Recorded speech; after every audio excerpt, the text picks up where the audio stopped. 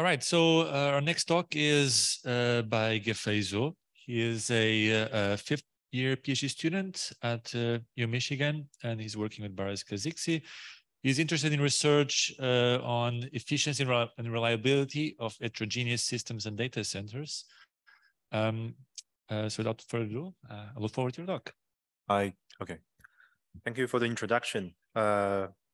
Hi, I'm Gefei. Today I'm going to introduce our paper Vidi, a record replay framework for reconfigurable hardware. FPGA is increasingly adopted in heterogeneous systems. It has been used for various accelerators, such as machine learning database, graph, and network processing. It has also been widely deployed in data centers, such as Amazon and Microsoft, where customers can run those FPGAs from cloud services.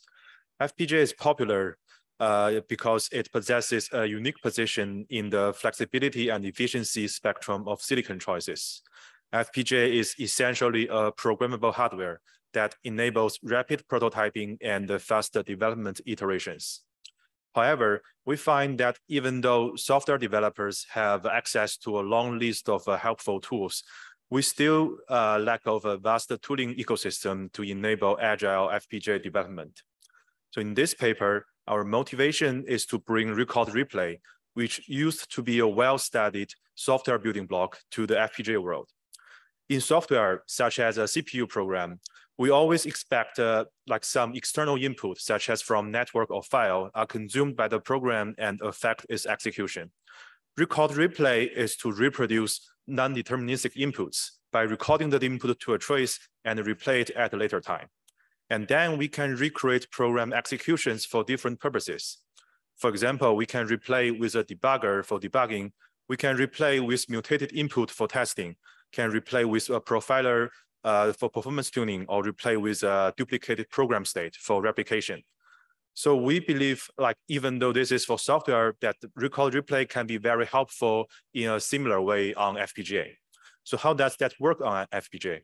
On a typical FPGA device, as shown in this figure, we have the FPGA chip in the middle, which has access to different types of resources. Record replay on FPGA is to reproduce inputs at the FPGA boundary. And in this case, that means to record inputs from the interfaces to the external environment, such as the PCIe interface communicating with the CPU, or maybe some interconnect interfaces to the network. And then we can recreate FPGA program executions during replay. There are mainly two challenges for FPGA record replay. The first is that the raw tracing data is enormous. Take the PCIe interface for an example.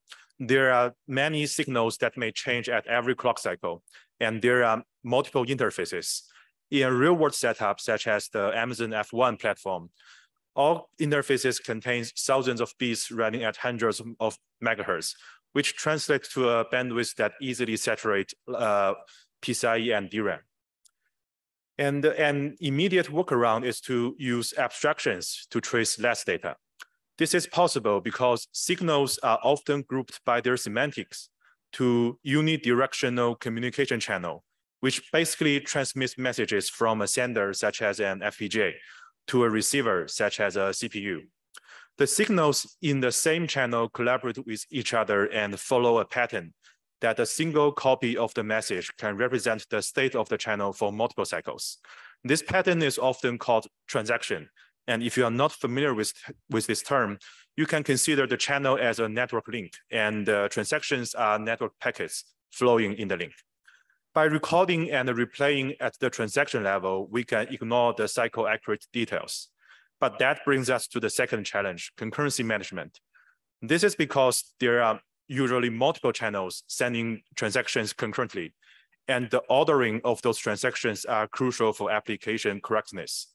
For example, during replay, the response transaction is required to be replayed after the request transaction is sent. Otherwise, invalid ordering often leads to deadlocks, incorrect results, or other undefined behaviors. So in a real-world setup such as Amazon F1, there are 25 channels, which makes it challenging to manage which transactions should be ordered and which can happen in parallel. In prior work, there are mainly two approaches. On one side of the design spectrum is cycle-accurate tracing. It is fine-grained, trace signal changes at every clock cycle. As a result, it tracks concurrency accurately, but only has limited tracing capacity. On the other side of the design spectrum is single-channel transaction tracing. It abstracts the signal changes in a communication channel as transactions. It traces significantly less data, but will lose track of concurrency when there are multiple channels.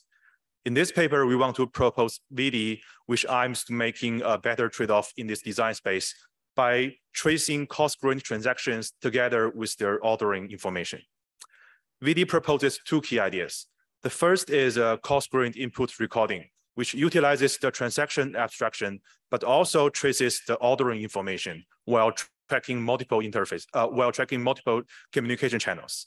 In the two-channel example on the right, Vidi will basically trace the ordering information shown as dashed arrows, like transaction 1 happens before the transaction 2.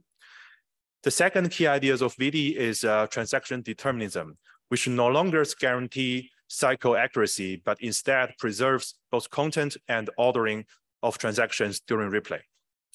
So as an overview, Vidi works as an instrumentation on a user-defined boundary. And then as we have seen earlier, the most common boundary is selected to be the entire FPGA device. And then let us take a look at what's inside the FPGA. For simplicity, CPU and the network are abstracted as an external environment, which is communicating with the FPGA program. Vidi will instrument channel monitors on each communication channel, which traces transactions and forward them to trace encoder. Trace encoder manages the transaction ordering and generate a trace can be stored somewhere else. During replay, trace decoder will reconstruct transaction orderings and distribute traces to channel replayers where transactions are created and given to the FPGA application. So now let us take a look at each component. First, we have a channel monitor, which utilizes the following property to trace transactions. First, transactions have well-defined start and end events according to their control signals. And the content of the transaction remains unchanged and is only used after the end event. Such atomic-like property enables Vidi to represent signal changes at multiple cycles as a single transaction. The third property is that the ordering of start and end events matters, but the specific cycle does not. In this example, transaction 2 and transaction 2 prime are considered equally as long as they both happen after transaction 1 ends. In conclusion, channel monitor implements our first key idea, coarse-grained input recording. It only tracks transaction content, start, and end events. And next, we have trace encoder and decoder. They are responsible for managing happens before relationships among transactions.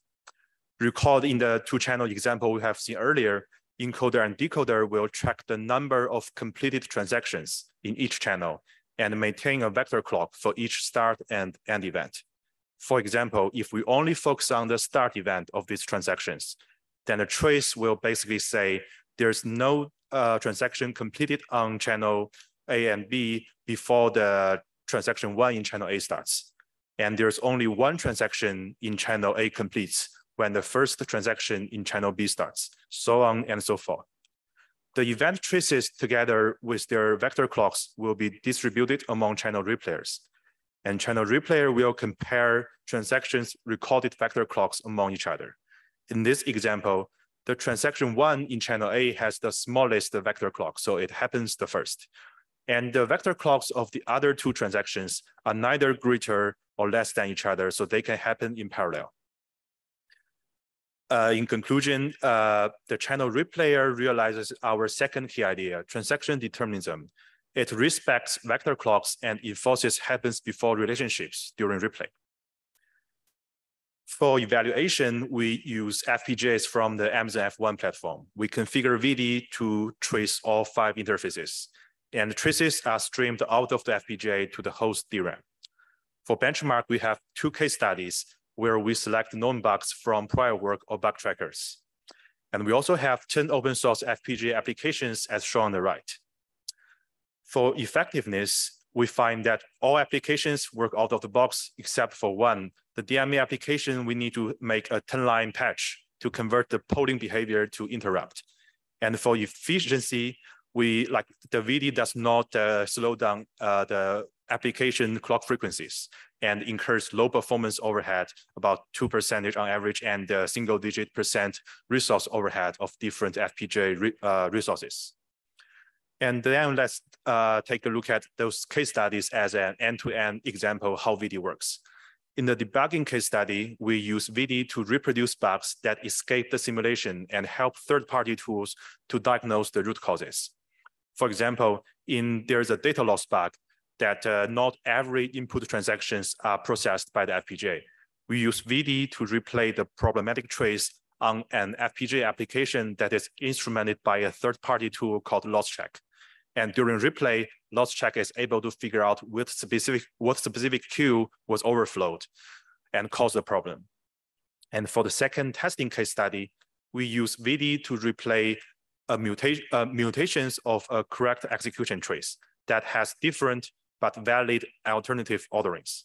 And Vidi is able to find the bug that handles certain corner cases incorrectly. In conclusion, Vidi is an open source FPGA record replay framework targeting Amazon F1 platform and evaluated on many applications. It is effective and efficient. We conclude that transaction determinism is sufficient for many FPGA applications. And when there is a trade-off to make, Vidi favors practical utility over cycle accurate guarantees. And in the end, it incurs low performance and resource overhead. Thank you, and now I'm open to take any questions.